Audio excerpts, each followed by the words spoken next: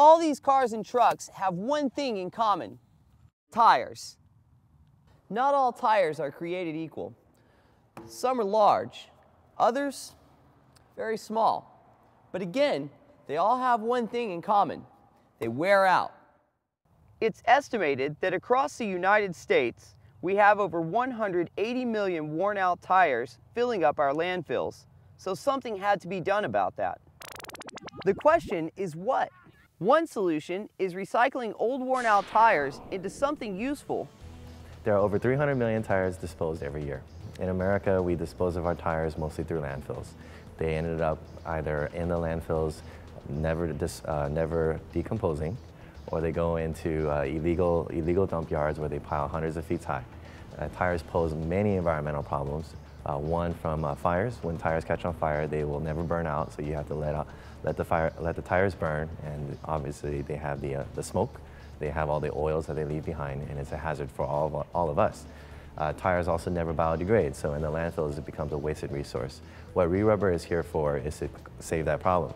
Our waste stream is already overloaded. What we want to do is to take out the waste, recover the waste as much as possible. reRubber is able to recover 100% of the tire. Turning old tires into a new track or a football field is the goal, but how does it work?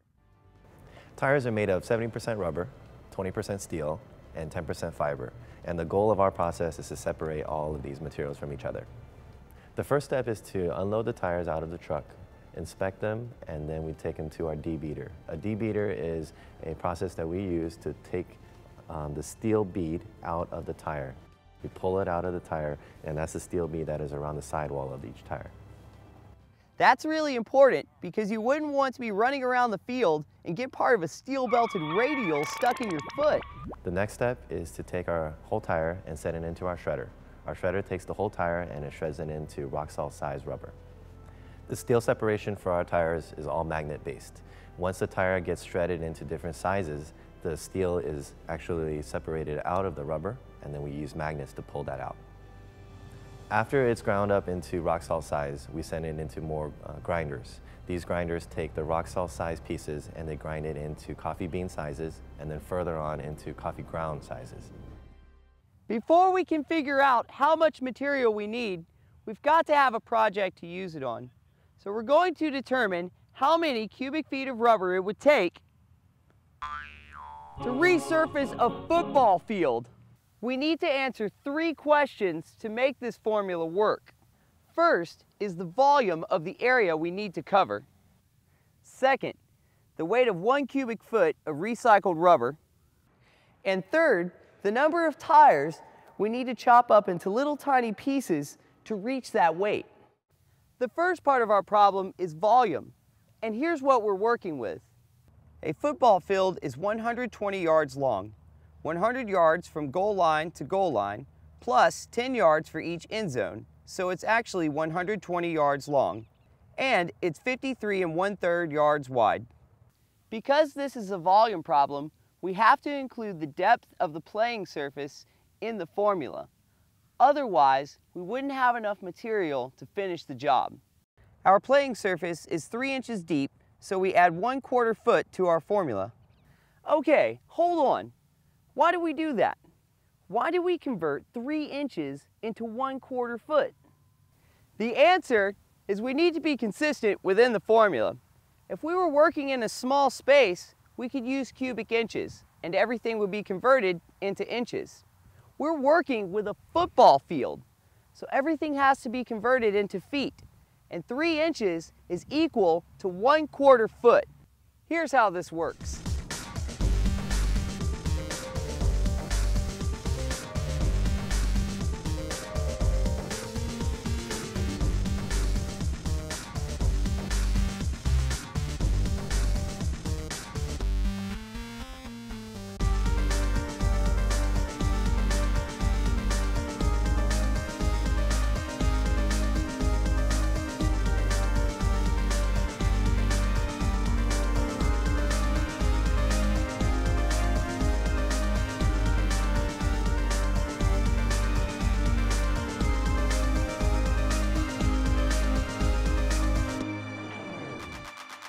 Now we know the volume of our football field is 14,400 cubic feet. So now the question becomes, how many of these old tires do we have to chop up into little tiny pieces to fill that 14,400 cubic foot hole? Our tire weighs 80 pounds in its current form, so how much of that is usable rubber? We know that approximately 70% of the tire's weight is rubber, so we multiply 80 times 0.7 and we get 56 pounds.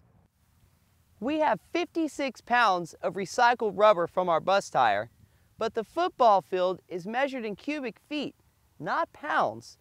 So we need to convert our pounds of rubber into cubic feet. The easy way to determine volume from weight is to find a 1 cubic foot container, fill it up with whatever material you have, and weigh it. 1 cubic foot of our recycled rubber weighs 50 pounds. Keep in mind that we got 56 pounds from our tire. That's going to be important later. Now we're going to figure out how many worn out school bus tires it takes to resurface a football field. Here's what we know. The volume of the field is 14,400 cubic feet. 1 cubic foot of rubber weighs 50 pounds.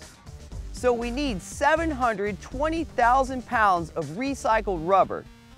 Each tire contains 56 pounds of usable rubber, so we divide 720,000 by 56, and it turns out we need 12,858 worn-out school bus tires to create our football field.